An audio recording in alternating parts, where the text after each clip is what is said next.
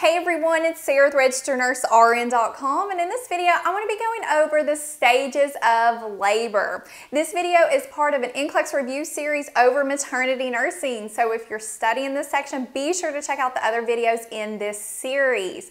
And as always, in the YouTube description below or at the end of this video, you can access the quiz that will test your knowledge on the stages of labor. So let's get started. Okay, as we go through the stages of labor, there are some things that you want to pay attention to for the NCLEX exam or your maternity lecture exams. Like for instance, there's 4 stages and what is happening during each of those stages, especially your first stage, because the first stage has 3 phases and you want to know what's happening with cervical dilation, with contractions, and nursing interventions. And then throughout the other stages, like 2, 3, and 4, you want to pay attention to what's going on and what your role is as the nurse. Like when the baby is delivered, what are some signs and symptoms the baby's about to be delivered? Or in stage 3, when the placenta is delivered, what are you looking at after the placenta is delivered? Meaning, what's the placenta supposed to look like? And then in stage 4, what are you going to be doing during recovery? So be sure you pay attention to all that as I'm going through this lecture. So let's go over the 4 stages of labor. What are they? Okay, stage 1 is where the cervix dilates from 0 to 10 centimeters. And this stage has 3 phases, known as the latent, which is also sometimes called early labor, active, and transition. Then you have stage 2. This stage is where the baby will be delivered. And then stage 3 will be delivery of the placenta. And then stage 4 will be the first 1 to 4 hours after the delivery of the placenta. Let's look at stage 1 of labor in depth. Okay, the whole goal of stage 1 is to get the cervix dilated from 0 to 10 centimeters and 100% efface. So dilation is opening up of the cervix and effacement is thinning of the cervix. And all this is going to happen due to the contractions the woman will be having. They'll start out very mild in the latent phase, and then when you get to transition phase, they're going to be really intense because that cervix is trying to open all the way up so that baby can be born. That's the whole goal of this stage. Now, some facts about stage 1. Stage 1 is the longest stage of all the stages of labor, and it tends to be longer for first-time mothers compared to women who've already had children. And it starts when true labor starts. Now, as I said before, stage 1 has 3 phases. So I would remember the name of each phase, what happens in them in regards to the dilation of the cervix, your interventions, and remember the order of them, because the transition, which is the third part of this stage, the phase, will lead into stage 2 where the baby will be delivered. So to help you remember the order and the name of the stages, remember this mnemonic. Labor actively transitioning, because our labor is transitioning to stage 2, which is where the baby is going to be born. And the whole goal is to have contractions, open up that cervix, thin that cervix so the baby can get out and be born. Okay, so let's look at the first phase. This is called the latent phase, or sometimes referred to as early labor. The cervix is going to dilate from 1 to 4 centimeters in thin. Contractions will be every 5 to 30 minutes and 30 to 45 seconds in length. Now, these contractions are going to be very mild compared to what will be happening in the active and transition phase. And this phase is longest for first-time mothers. And sometimes women may not even know that they're in the latent stage of labor because the contractions may be mild. They may just have pain in their back, and so they really don't know. Now, during this phase, if the woman's at home, she needs to stay at home until she's actively in active labor or the water breaks. And the whole goal is to keep comfortable, try to keep busy as the labor progresses. During this phase, mother is going to be excited and nervous and talking. Now we're going to go into the active phase, and this is where things start to heat up and start to get active. Okay, in this phase, the cervix is going to dilate from 4 to 7 centimeters. The woman will probably be dilating anywhere between about 1 centimeter per hour. Contractions are going to be every 3 to 5 minutes and 45 to 60 seconds long. And the woman is going to notice that these contractions are a lot stronger and longer compared to what was happening in the latent phase. This phase can last between 4 to 8 hours. Now, if the mother is still at home, it's time for her to go to the hospital. Also, during this phase, the water may break, and you'll want to check if it breaks in the hospital or if it broke at home. You'll want to ask her what color was the fluid that was leaking, and because you're looking for what's called meconium stained fluid, and this fluid will look like a yellow, brown, or greenish fluid, and what can happen is that the baby can aspirate this into its lungs, cause infection, block the airways, and it can be an indication of fetal distress. So you want to ask that. Another thing you may be doing is performing a nitrazine paper test where you'll take the fluid, put it on a little strip of paper, and if it turns blue, that means that the woman is for sure leaking amniotic fluid. Okay, interventions during this phase is comfort, because she's going to be having those intense contractions. So comfort either through non-pharmacological or pharmacological techniques. Non-pharmacological could be warm shower or bath or massage during contractions, or an epidural, which is pharmacological. Breathing techniques, and keeping the bladder empty, helping her, if she has an epidural, she'll get a Foley, but helping her go to the bathroom every couple hours to empty that bladder, because a full bladder can prevent the uterus from contracting properly, which can slow down labor. And you'll also want to be monitoring the woman's vital signs and the heart rate of the baby. I have a whole video on fetal decelerations talking about early and variable and how to monitor those, and a card should be popping up so you can access that. And the mom, she's going to be a lot different in this phase, especially as it progresses. She's going to be serious in pain and anxious. Now let's look at the transition phase. This phase is going to lead into stage 2, where the baby will be delivered. The cervix is going to dilate from 8 to 10 centimeters. Remember, 10 is where we wanted to get that perfect 10 so the baby can be delivered. Now, the thing with this phase is it's the shortest of all the phases, but it's the most intense and most painful for the mother. It can last anywhere from 30 minutes to 2 hours. Contractions are going to be very intense. They're going to be long, sometimes back to back, overlapping each other. They can occur every 2 to 3 minutes and last 60 to 90 seconds. The mom will be concentrating. She's not going to feel like talking, be irritated, very much in pain, and could be shivering. Also, she may start to feel an intense pressure in the rectum as that baby is pushing down and descending. And you don't want the mother to start pushing, even though she's going to want to push, until that cervix is fully dilated, because if the cervix is not dilated to 10 centimeters, you could be pushing, which can cause the cervix to become swollen, and then it will never dilate. So you want to make sure that she's all the way to 10 before she starts pushing.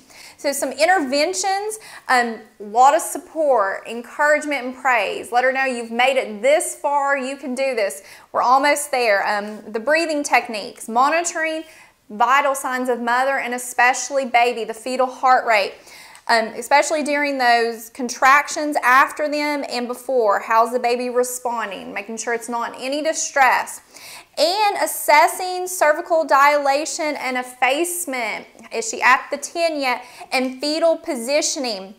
What station is the baby at? 0 is where the baby is engaged. It's the little imaginary line you would draw on the pelvis. 0 would be at the ischial spine, which is the most narrow part of the pelvis, and as the baby advances, it'll be entering into the positive numbers, because behind 0, above the ischial spine, are negative numbers like -1, -2, -3, 4, 5.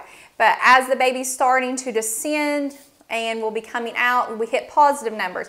So it'll go from +1 to +5, and +5 is crowning. So you'll want to be watching where baby is at. Okay, now let's look at stage 2. Okay, this stage starts when the cervix has fully dilated and effaced, so it's all the way open to that 10 centimeters and it's 100% thin, and it ends after the baby is delivered. Then we go into stage 3 where our placenta will be delivered.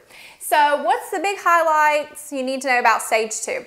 Okay, stage 2 is where this woman is going to be feeling some really intense pressure. At the end of the transition stage and phase in stage 1, she felt some pressure as that baby was pushing down. But now the baby is going to start descending through the birth canal. So it's going to start changing fetal stations. Remember, +1 to +5 is where we're going, and 5 is crowning.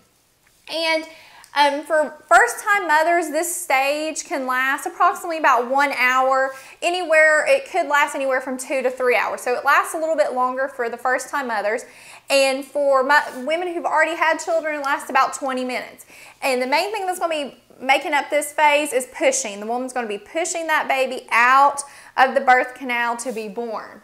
Okay, so contractions will be similar to what she experienced in the transition phase. They're going to be painful, they're going to hurt, they're going to be about 60 to 90 seconds in length and occurring every 2 to 3 minutes.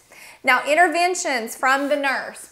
You're going to be teaching her how to push appropriately, when to push, because if she has an epidural, she may not be able to feel the contractions, but you can see the contractions on the monitor. You're going to help her breathe through them, how to do them.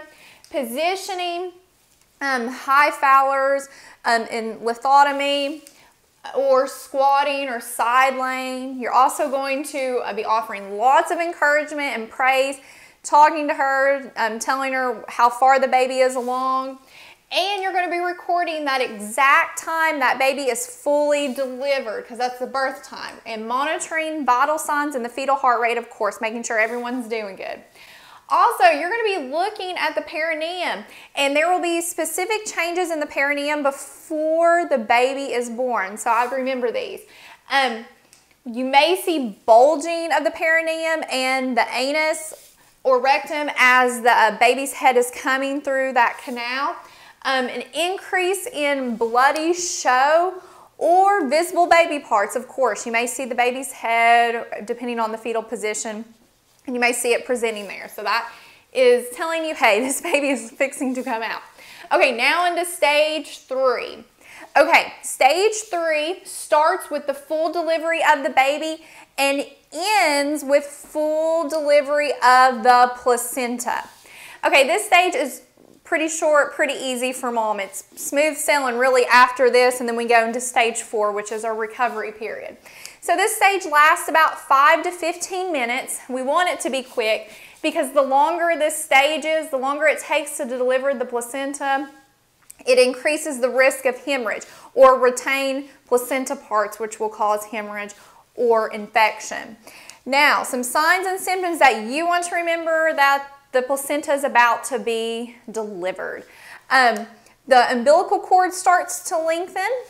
There may be a trickle or a gush of blood all of a sudden. And the uterus will change shape from an oval to a globular shape. So that are some signs and symptoms that the placenta is fixing to make its entrance. Okay, some delivery mechanisms. I would remember this. I remember questions from my maternity lecture exams on this.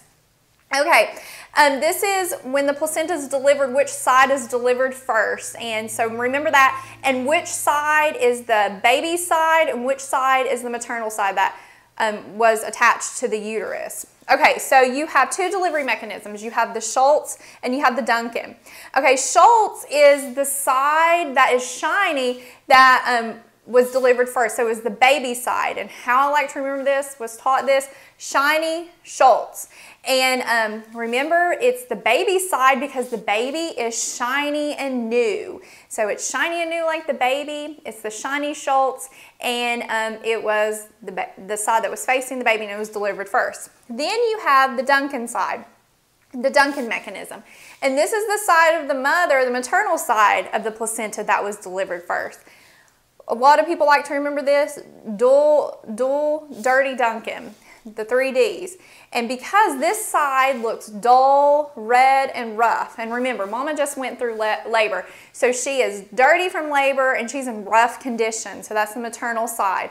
So remember those.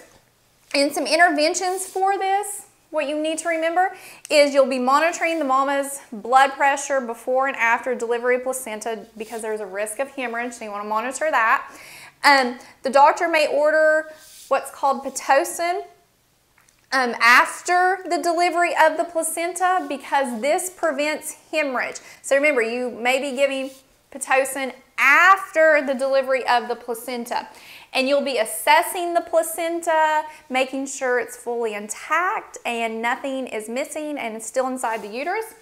And you'll be looking at that cord, which should have 2 arteries and 1 vein, making mother comfortable, getting her cleaned up, the sheets changed, pericare, encouraging bonding between the mother and the baby, and helping her with breastfeeding.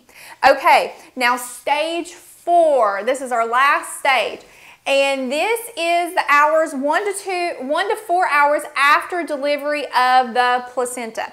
So what you're going to be doing is you're going to be monitoring the mom, making sure her health is doing good and she's adjusting after she's just given birth, because she's at risk for a lot of things like hemorrhage, infection, uterine atony, all that stuff. So you want to make sure you're monitoring those things. So you'll be monitoring vital signs, especially her heart rate and blood pressure, because hemorrhage, if she's hemorrhaging, she'll have a drop in blood pressure and she'll become tachycardic as she's losing blood volume. And her temperature, because risk of infection, so you want to monitor that. And the lochia, this is the discharge after birth. She'll be having moderate to red amounts of lochia. There may be little small clots, but large clots is a huge warning sign. And you want to assess how often she's having to change that peri-pad. If she's changing it every 15 minutes because there's just so much blood, that is not normal, that's abnormal. She's possibly hemorrhaging, so you'll want to assess that. And another thing is you'll be assessing the fundus of the uterus. This is the top portion of the uterus. You want to make sure that it is firm, it's midline, and near or at the belly button, the umbilicus. Make sure it's there, so you'll be feeling that. Depending on hospital protocol, you'll be checking it every 15 minutes for 1 hour and then every 30 minutes for 2 hours. Now, a lot of questions like to ask you, okay, you feel the fundus, it's soft and boggy and it's displaced. What are you going to do? If it is, you're going to provide fundal massage on that fundus of the uterus and assist her to the bathroom, because a lot of times a full bladder can cause the fundus to become displaced and soft. So those are the things you would do for that if that question ever came up. And other things you're going to do is you're going to administer pain relief per doctor's orders, provide peri-care like ice and witch hazel because she'll have a lot of swelling and she may have suffered from some tears or an episiotomy, and promote bonding and breastfeeding with the woman and her baby. Okay, so that wraps up the lecture on stages of labor. Thank you so much for watching. Don't forget to take the free quiz and subscribe to our channel for more videos.